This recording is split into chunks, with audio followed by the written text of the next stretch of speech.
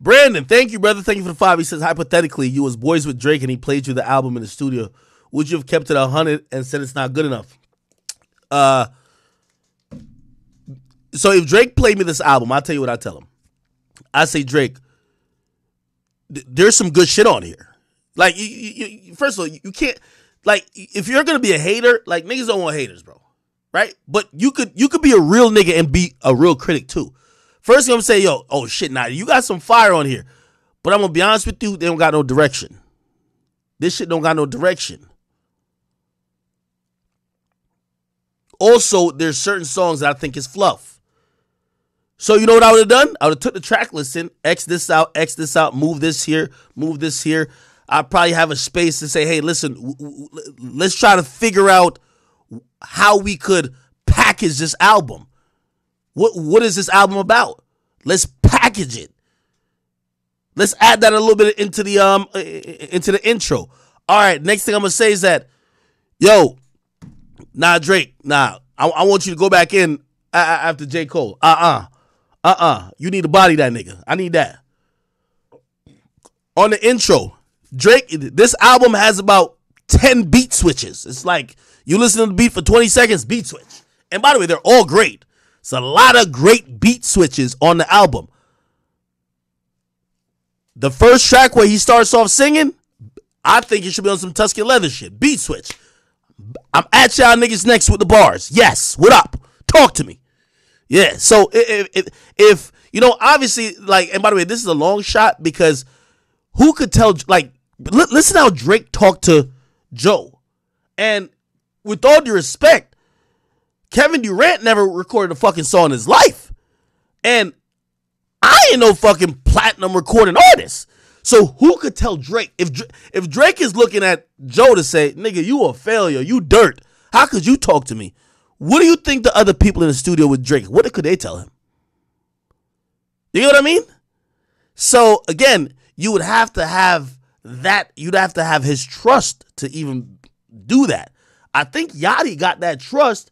It's just that, I'm going to just be honest with you, I don't think Yachty know more Drake songs than me.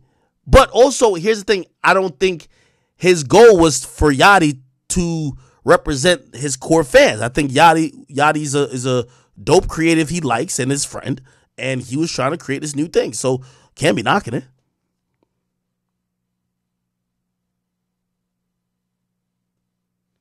All right.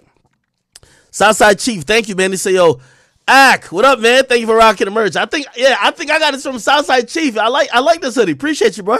Yeah, I met him in person at my live show, and he actually gave me some shit. He said, almost done with your show recap. Oh, appreciate you. He said, almost done with your show recap. Is there any way I could get Claudia for the cam shots? Hit her on Instagram. And when you come to Minnesota, yeah, shit, soon. The Checker Report, he says, the album is incredible, Ak. Nothing in the discography sounds like this.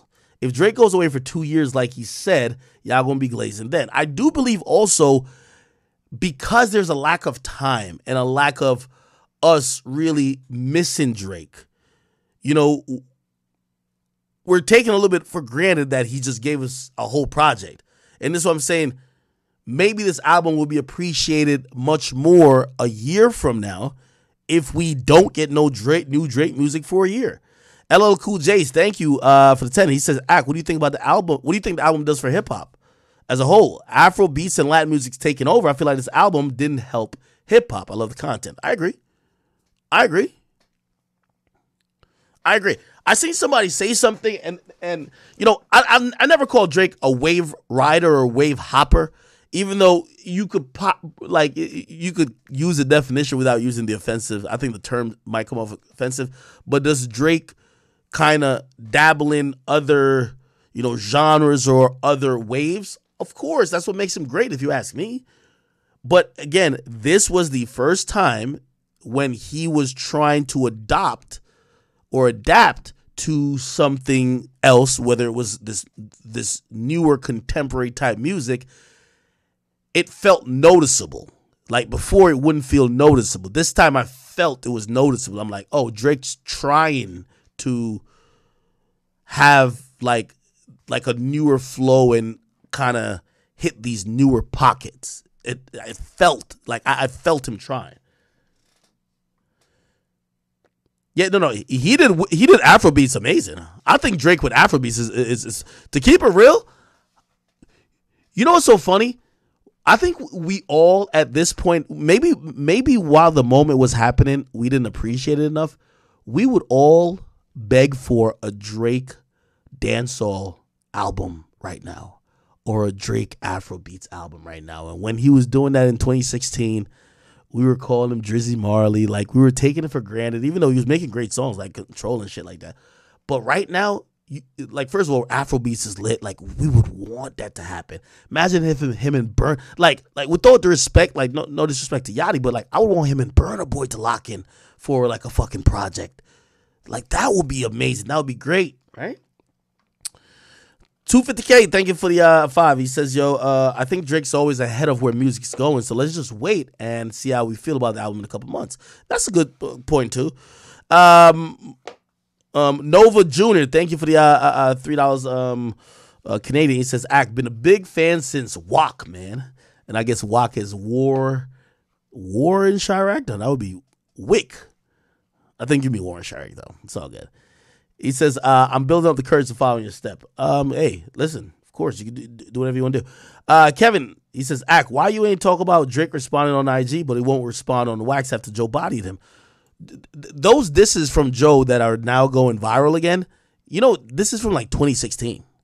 So this is 2016 when Joe dissed him. He dropped 3 disses.